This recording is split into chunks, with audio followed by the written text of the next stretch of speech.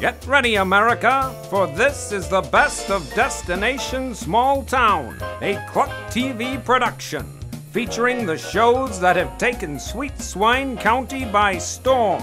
The reality hit, The Real Housewives of Sweet Swine County, Sweet Swine's favorite music show, Backstage at the Commune, the tastefully done cooking segment, Cooking It Up with Betty, the always zany soap opera, As the Corn Grows, and of course, the wildly popular talk shows that share what's happening inside and outside Sweet Swine County.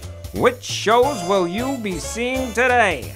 Stay tuned and find out right after the break. This program has been made possible by Purdue University, Sweet Swine County's Institute of Higher Learning, with 3 classroom trailers that can accommodate up to 9 students each. To learn more, visit sweetswinescoop.com.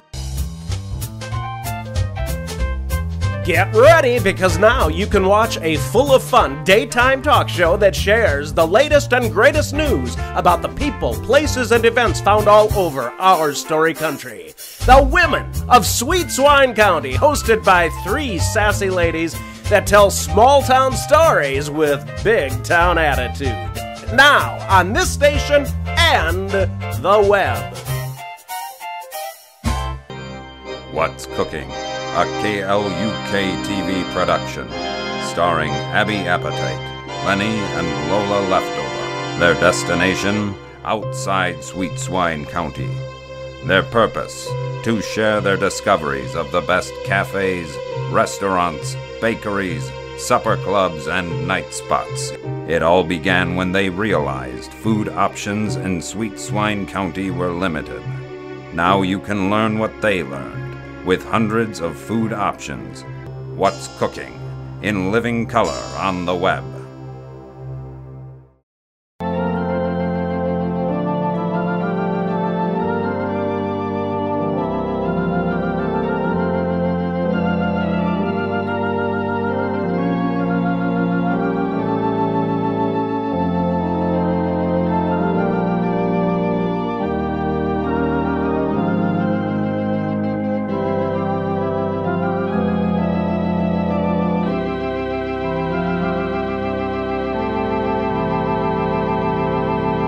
Welcome back to another exciting episode of As the Corn Grows! Today, we join Elmer as he tries to plow through the paperwork and keep Cousin John's empire from crumbling.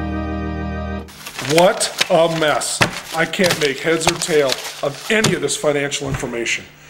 And I've got 437 employees to pay on Monday. Cousin John, how could you do this to me? Wilma? Yes, Mr. Plow? Are you sure that nobody else in this company can do payroll?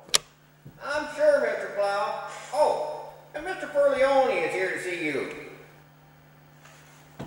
You tell him, if he's here to get a paycheck, that I went back to Siberia.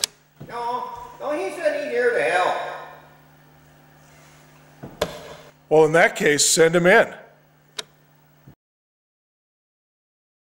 So, Mr. Furleone, Wilma says you're here to help. In a manner of speaking, yes. Well, what's that supposed to mean? Well, I'm concerned, Mr. Plow. Concerned? Yes, Nosy Norma over at Edie's Cafe has told me that Ronnie P. Silage has been arrested for the attempted murder of J.R. Olson. Yeah, Ronnie Silage. I can't believe that half-wit's got him in it to shoot Cousin John. But be that as it may, he's in jail right now.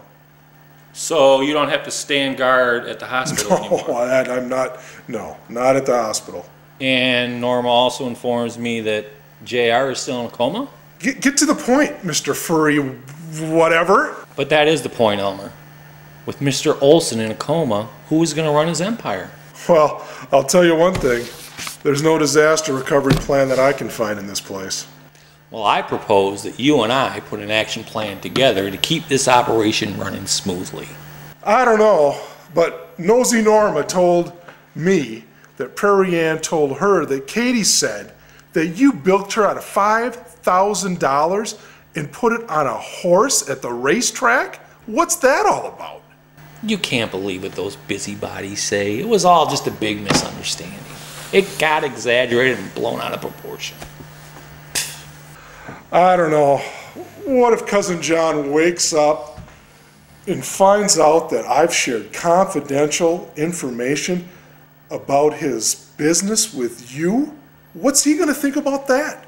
Well, if Cousin John wakes up, will you have a job tomorrow, Elmer? What's that supposed to mean? I'm his bodyguard and security guy. And you're his bodyguard the night he got shot. Yeah, and I jumped in front of him, tried to save his life, and was covered with blood. From what I hear, and I don't take this the wrong way, but from what I hear, it looked like you were jumping for cover. What?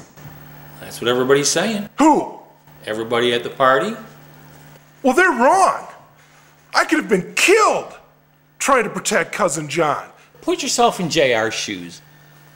Would you feel comfortable knowing that you were protecting you?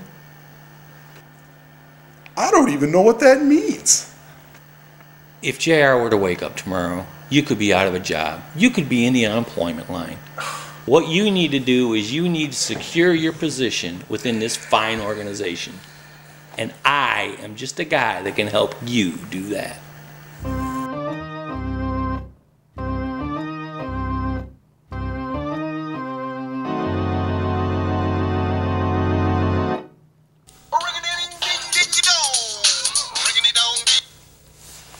Hello? Well, hello to you too, Sugar. Annie? Why, darling, you sound surprised to hear my voice. Oh, crap. What was that, Sugar? I can hardly hear you. Nothing, darling. I thought I told you just to call me in case it was an emergency. Oh, but it is an emergency. I'll miss you, Sugar Lips. Oh, for heaven's sakes, Annie, you can't do this now. You're gonna jinx everything here. I don't see why I can't come out and see you. After all, I am your little old wife. No, you don't understand. My brother, my very rich brother, well, he went and got himself shot at his own birthday party. And I'm going to have to act fast if I am going to, how should I say, relieve him of that excess fortune. You shot him? No, I did not shoot him. Some local yokel did that. But if you come here, you'll just muck things up. Oh, but Sugar. Don't but sugar me. You just stay put there at home and I'll be back in 2 shakes of a lamb's tail. Well, you better be, or I'll start looking for another man to complicate my life. Oh, come on, Annie. You know I love you. Well, all right.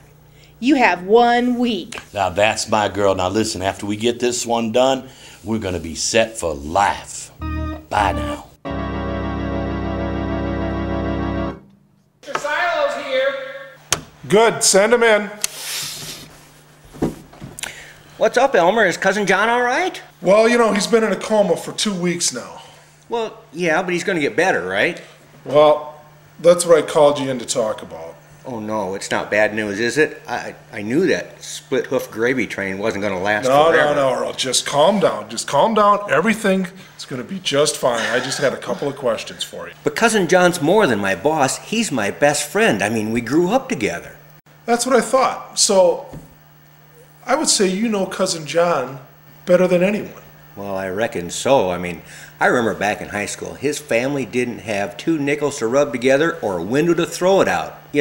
With his dad losing the farm and everything. Yeah, okay. Well, that's a good question. How did he get all this farmland? That's a mystery to this day. He got on a merchant boat and headed to South America right after graduation. South America? Yeah. He hooked up with a Brazilian fella. Something to do with livestock, import-export, I'm not real sure. But he sent me a really neat postcard one time. I carry it with me all the time. You want to see it? Okay.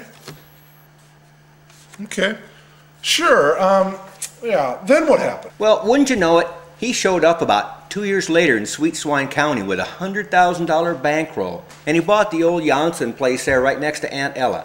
Started up farming. So where'd he get the 100,000? Well, something to do with a tip that Brazilian feller gave him.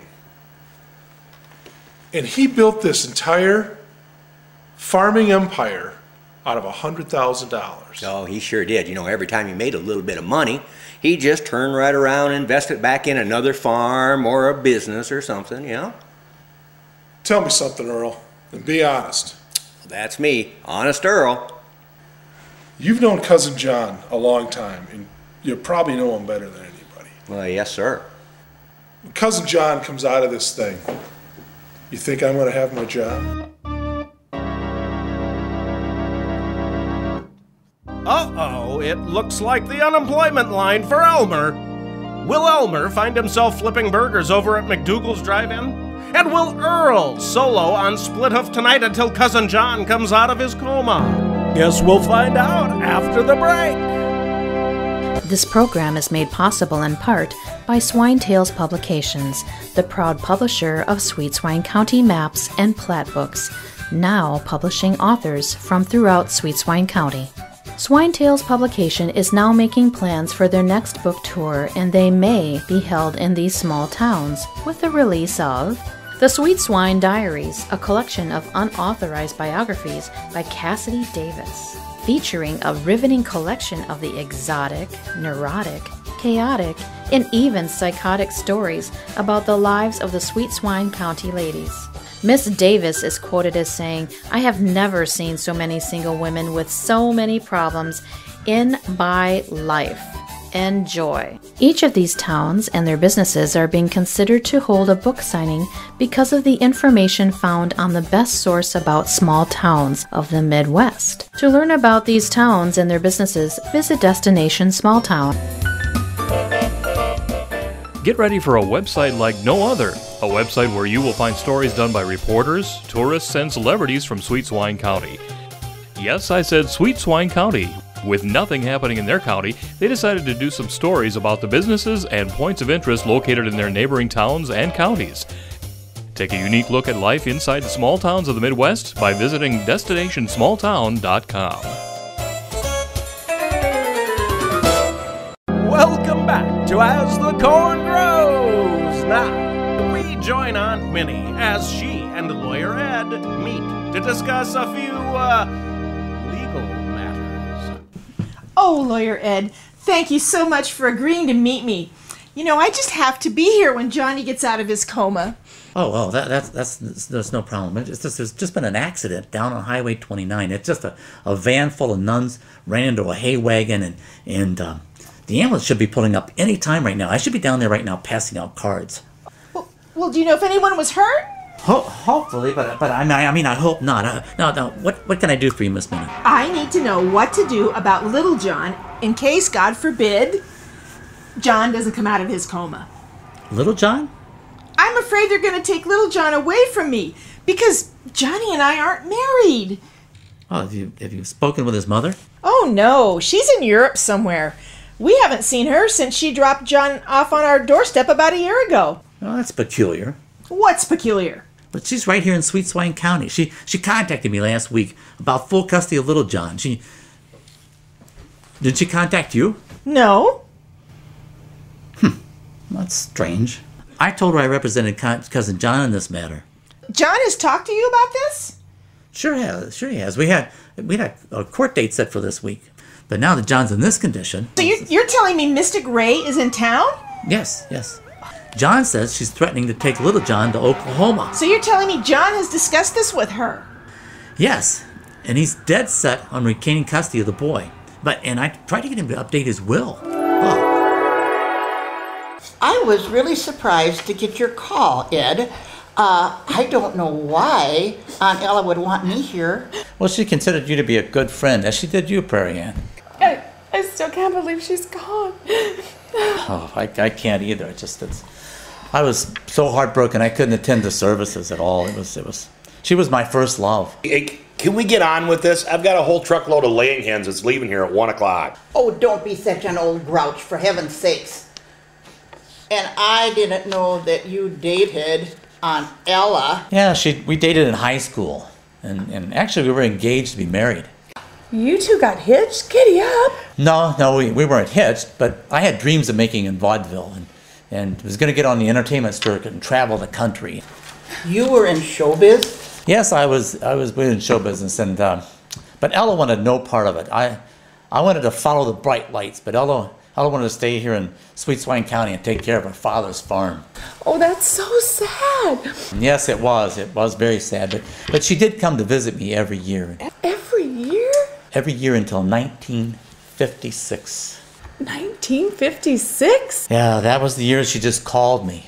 But she never married, did she? Yeah, she said I was a tough act to follow, and it took me 40 years to get over the idea that she would never be my wife.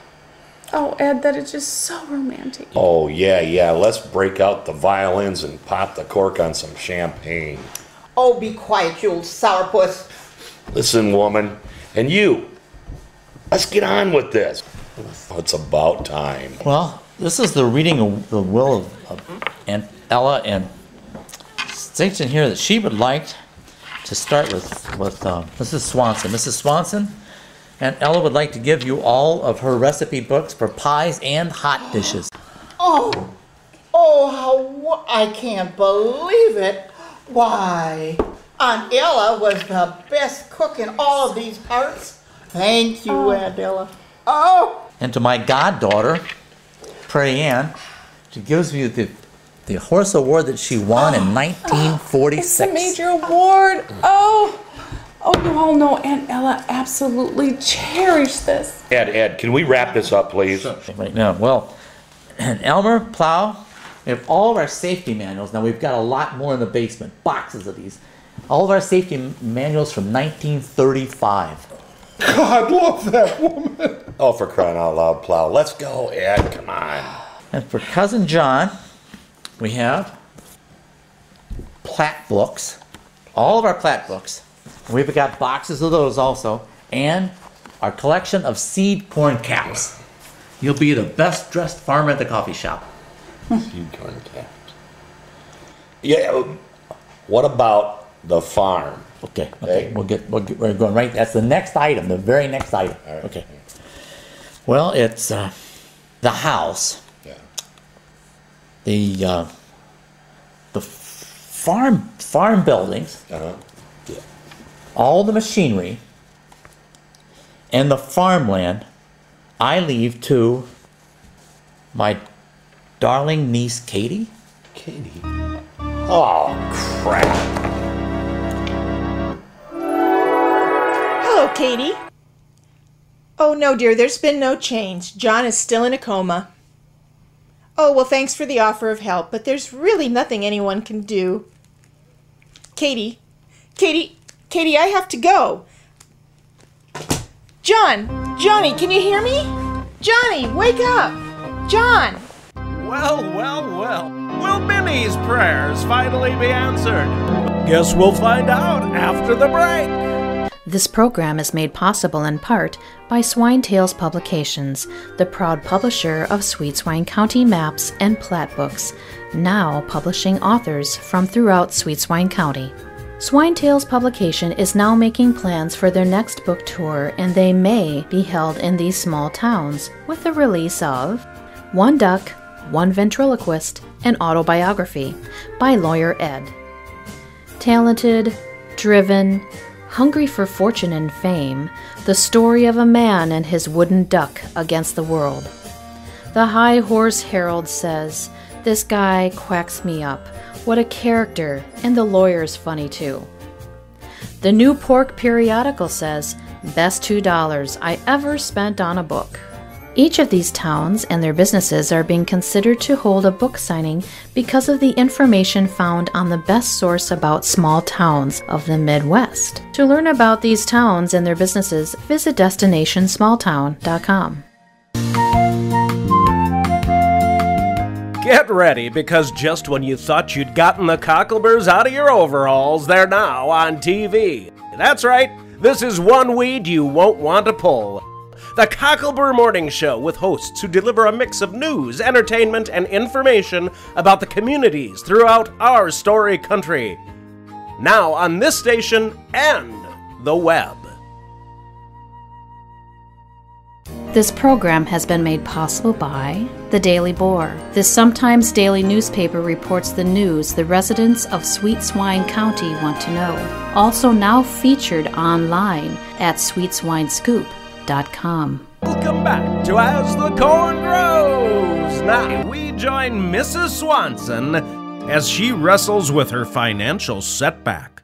Yes, it's a 2-bedroom, 2-bath house. Well, it's kind of big, and I think that it's time for me to downsize.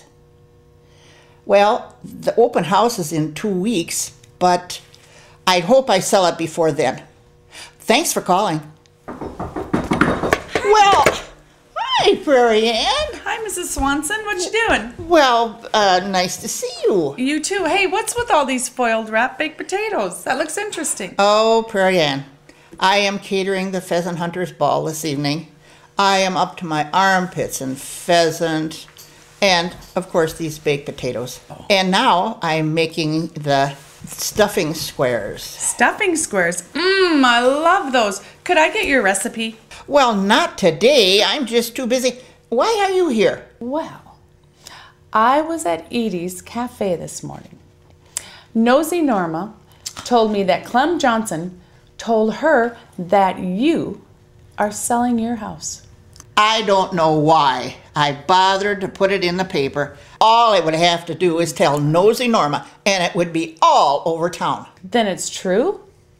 Yes, it's true. That Ronnie P. Silage talked me out of all my money, and he has besmirched my good name. He besmirched you? Yes, but it's my own fault. That poem-spouting dreamer talked me into this hot dish on a stick, and I knew it wouldn't fly. So it's really true you are selling? Yes, I certainly am, sister. You want to buy it? Well, yeah. How much do you want for it? Well, I'm asking $78,000. Only $78,000? Yes, and listen, I'll throw in my toaster oven and a pair of my favorite oven mitts. Well, I'll take it. Giddy up. All right. And you know what? I'll contact Lawyer Ed tomorrow. He can get the papers already. You can take care of the financing, can't you? I won't be needing any financing. I'll be paying cash. But where are you going to live? Well, there's an efficiency apartment behind Sweets and Eats. I really don't need that much room. Where are you going to get $78,000? Let's just say I ran into a little windfall. When can I move in?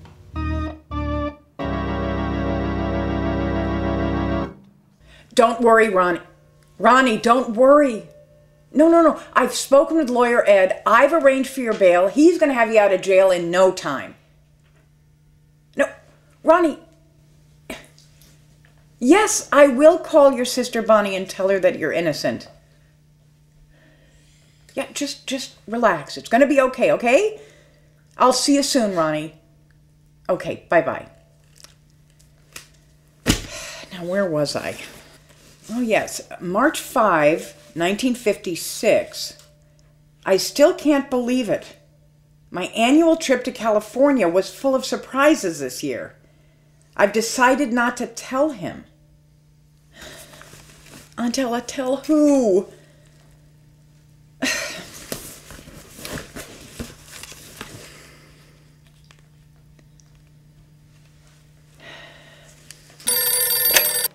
Sweets and Eats.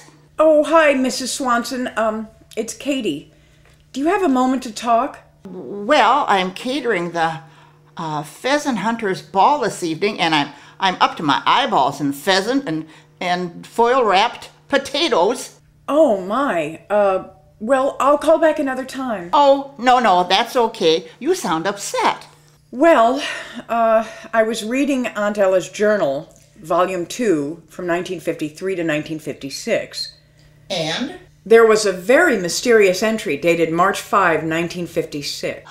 Oh, I love a mystery. It says, get this. It says, I saw the doctor today. I still can't believe it. My annual trip to California was full of surprises this year. I've decided not to tell him. Who?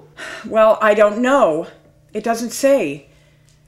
And I'm wondering, why did Aunt Ella go to California every year? Well, as far as I can remember, Aunt Ella, why, she never spent 1 or 2 nights out of the county. Well, here she talks about going to a doctor. Was she sickly? Well, again, as far as I can remember, Aunt Ella never had a sick day in her life. I don't know what that would be about. What does March 6th say? Well, here's the thing that's very odd. From March 6th all the way through to, let's see, to October 31, 1956, all of the pages have been torn out. Torn out? Torn out, yes. And I'm going to venture a guess that Aunt Ella had a couple of more skeletons in her closet than we know about.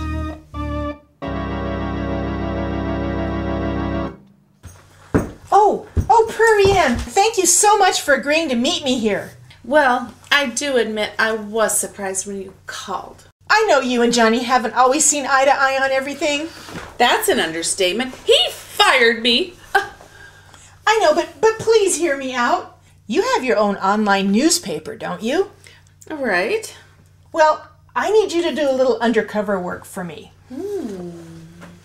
Undercover work? Yes. Lawyer Ed told me that Mystic Ray has been in town for a couple of weeks. Mystic Ray? Yes, Mystic Ray. She wants little John back. And with Johnny in a coma, I need to know what she's up to. That's where you come in.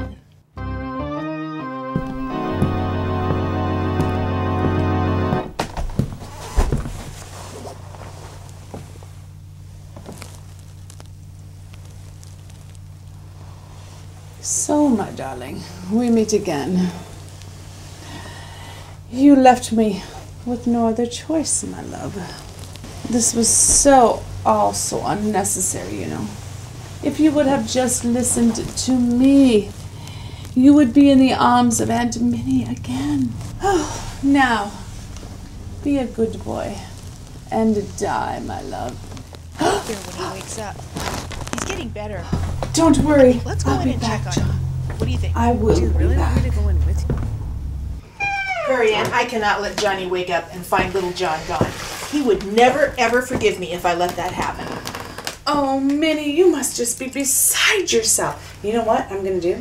I'm going to make a few phone calls. I'm going to put some feelers out, and we'll see what we can do. Yeah, let's do that. But Minnie, where's little John right now?